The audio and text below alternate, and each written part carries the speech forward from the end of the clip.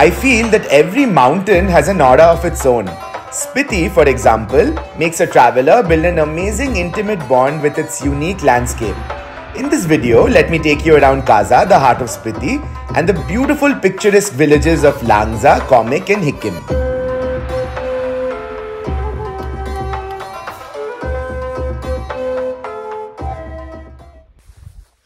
Good morning guys, welcome back to another episode of Take Me to Spiti, and today I'm in Kaza. Yesterday I went to the market and it was freezing yesterday, and now it's less than 0 degrees. It's -1 degree right now, and it's 6 a.m. in the morning. The sun is about to rise and I'm out for a small little hike. Let's see where I can go. I don't know. There's hardly anyone. So I was advised not to get out before the sunrise, before it's when it's dark, because there are a lot of dogs. But nevertheless, at 6 a.m. I'm just out. So probably I'll just take this road up there and let's see how much I can go and hike.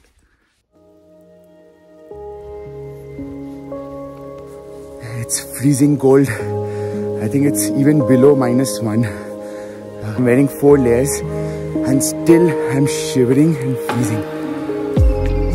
So the plan is to walk right up to that mandir where my finger is pointing, and from there I want to get a clear picture and a clear view of the entire town of Kaza.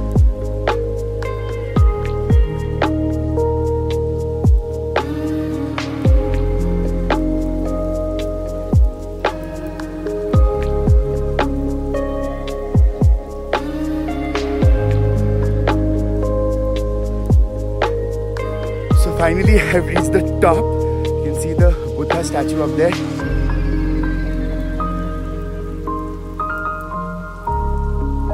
So I'm sitting here at the topmost point of Kaza, staring in the mountains and just enjoying the view.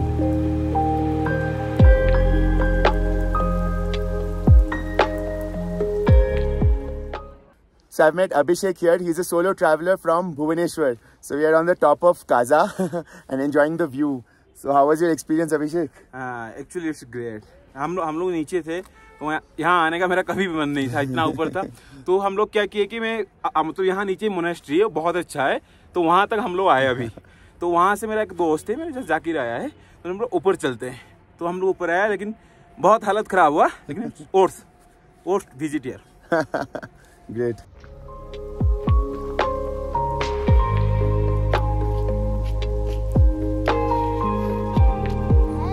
So I have these little people with us and they're saying hello to all of you.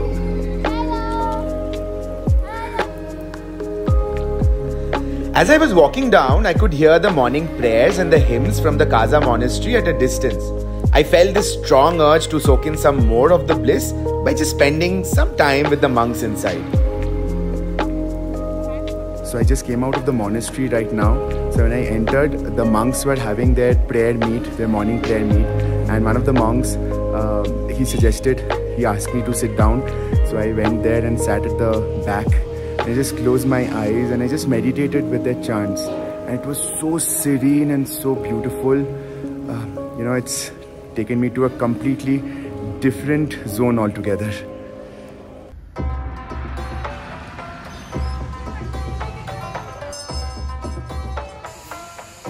The best way to experience life at Kaza is to take a walk through the village. Wherever I travel, I have this habit of exploring the place early morning on foot. So Kaza wasn't really an exception in spite of the cold weather. But then I was desperately in need of some good breakfast, as I was starving and hunting for a local joint. So I really wanted to have breakfast here, but it's closed at the moment. So I think it should open by 9. If I have time, I'll come.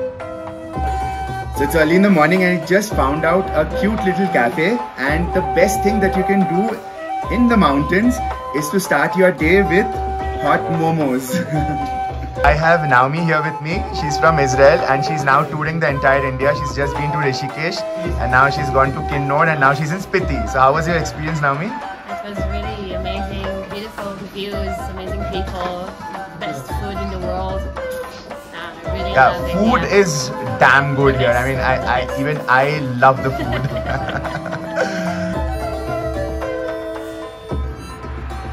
Okay, so I have Tino with me. Tino is from Holland, and I just saw him playing the mouth organ, and he was very, very nice. So I'll just request Tino to play the mouth organ for us a little bit.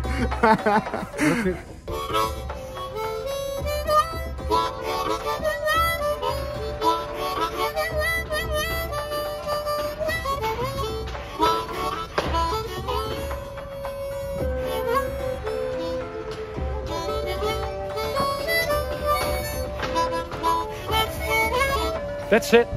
Thank you. Okay, so I just walked into this cafe called Himalayan Cafe. I've heard about this a lot, and this is my second breakfast. I already had momos previously, and now I just couldn't resist it. So I'm having some hot chocolate and some cheese sandwich, and let's see. I'm feeling hungrier by the hour.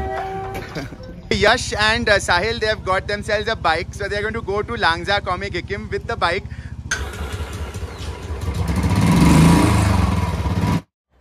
Now this is really what I love about road trips in Spiti. The journeys are really refreshing, and as you travel, you get to absorb every inch of that sublime beauty of nature. That is Langza, and right up there you can see a statue of Budhha. I don't know if it is visible, but we're going to go right up there. We have reached Langza right now, which is at an altitude of 4,300 meters, and it is beautiful. I mean, the scenery is just awesome and mind-blowing. One thing that I really need to tell all of you, that if you're coming here and if you have any problems with breathing or any problems with if you have any oxygen level problems, any discomfort, then you should definitely let your guide or your driver know, and they will immediately make some arrangements for you. तो यश भाई, कैसा था bike का experience? भाई हमारे bike में आए हैं। बढ़िया, बहुत बढ़िया। जैसे ही वहाँ से निकले, मतलब जो एक 360 डिग्री व्यू था आपको मिलता है बाइक पे, you can't get it in a car.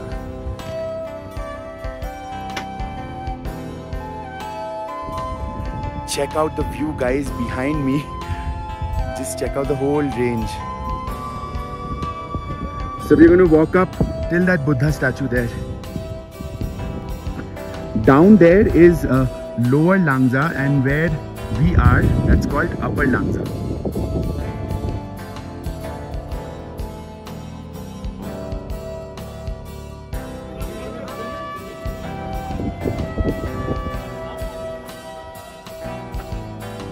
Okay, I'm going down for a small hike down the hill, and let me see if I can explore some new places from where I can get better shots.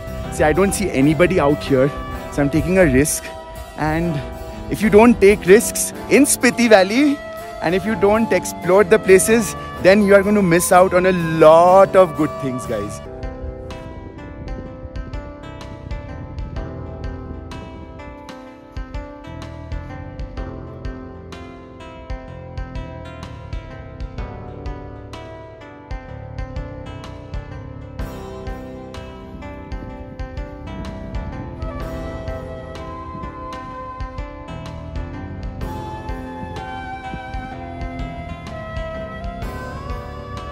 I'm already out of breath a little bit. I'm going to take it slow now.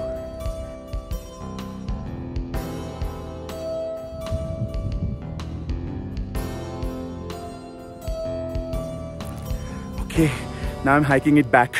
I think I've come down more than I could expect.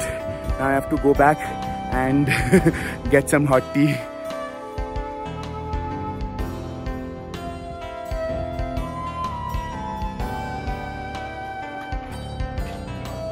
So I am at Shanti Cafe at Langza.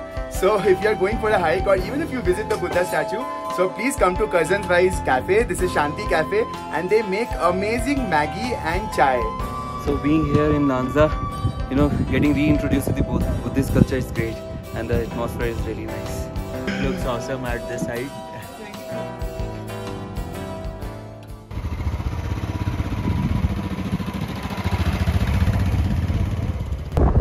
So we have just left Langza, and we are going to Komic, which is the world's highest motorable village.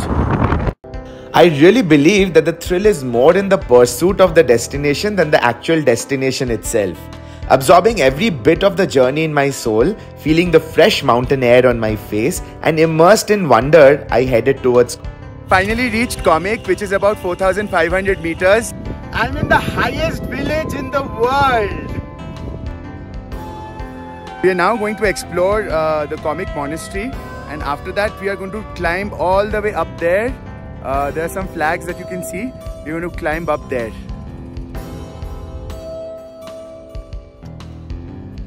Komic is a small village with about 130 people. The beauty of this place cannot be explained by words. You really have to be here to feel it. At the first glance, the village might seem quite barren, but you can't say there's nothing much to do. If you are an adventure lover and a peace seeker, this hamlet will never disappoint you. Okay, now I'm going to start my trek towards that part where you can see the flags. This might seem very close by, but trust me, it is not. And at 15,000, almost 15,000 feet above sea level, just a little walk can make you breathless.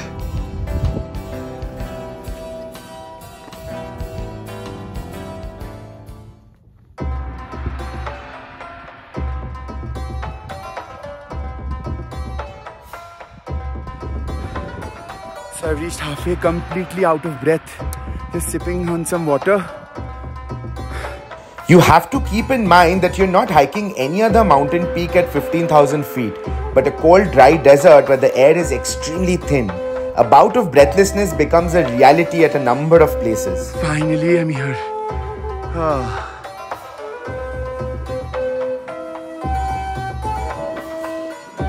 As you can see, from the fluttering of the flags, it's terribly windy out here. So I'm going to sit here for about 10-15 minutes and meditate for a while.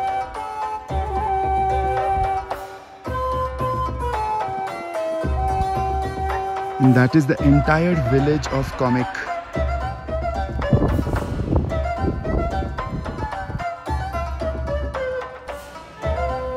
I didn't find any prominent trekking trail from there, and as usual I set out to explore the surroundings all by myself.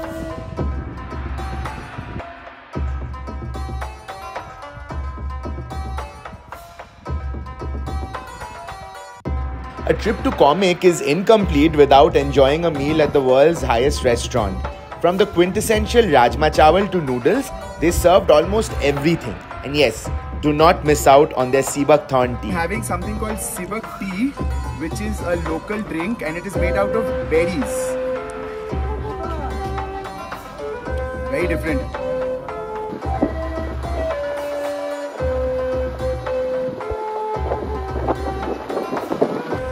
Alright, so I am at Hikkim and we have the world's highest post office right here, right there at the back. So many of you would have seen the other post office, but now from this year it has shifted here, right in the back. Got myself a postcard and I'm going to send myself the postcard and let's see how soon it reaches.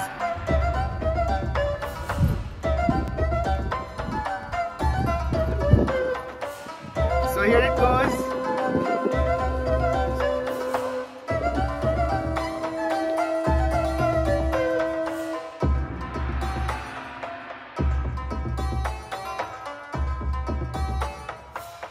So I've come out here to explore the Hikkim village a little. It's a very small village, hardly about 10 to 15 houses that I can see. These are all made of mud and bricks, and so let me just go and check the village out. It's one of the houses of the village.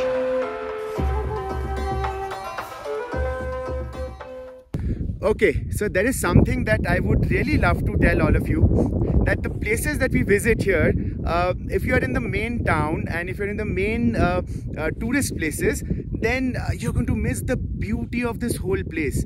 The beauty of this whole place lies in the offbeat regions where nobody will tell you to go, but you have to hike it up there. So if you just walk up a little bit, maybe down the hill or uphill or anywhere else apart from the main tourist places, you are going to actually discover gem of locations.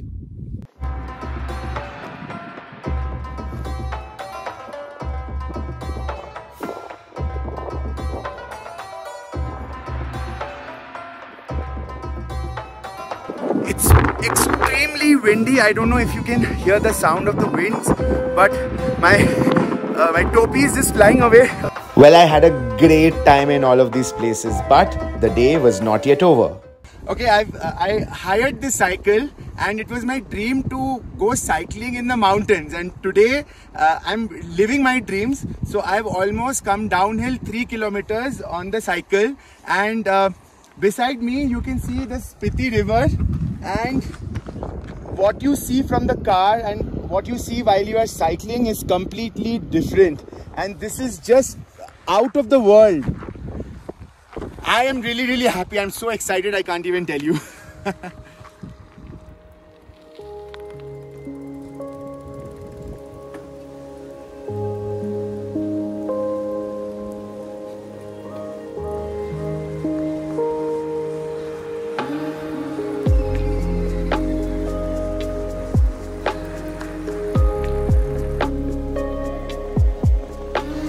Ooh, that was quite an adventurous day. And what better to witness the lovely sunset from the roadside on the banks of Spiti River. I hope you loved watching this video. Do hit a like if you did, and don't forget to subscribe to our channel. See you in the next one, where I take you to the famous Chandratal Lake.